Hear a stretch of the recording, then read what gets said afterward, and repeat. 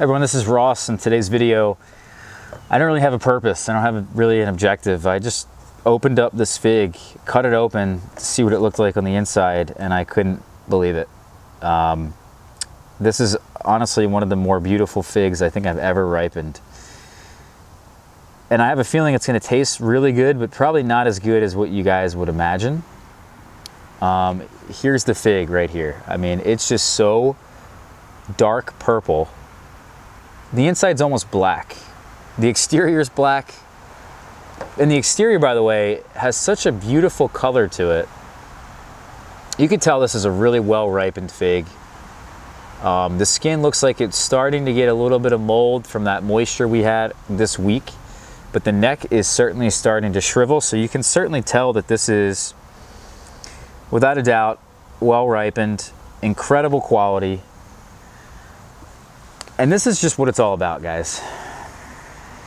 This is it. I want to share this moment with you guys. I mean, just look at how dark this is. What? Is this real?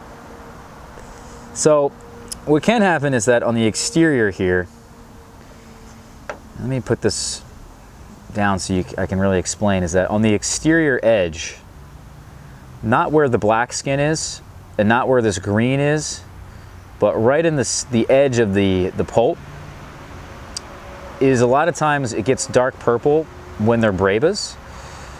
I don't know exactly why that is. No one really knows exactly why that is.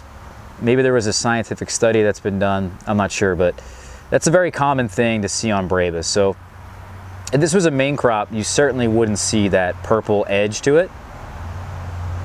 However, it has happened, and there are some figs that get that purple edge, and they really, really wow fig collectors, people who grow many varieties, because we know that when it gets that purple edge to it, it's got a really incredible flavor. So I'm gonna just take a bite. Cheers, everybody. Good luck this growing season.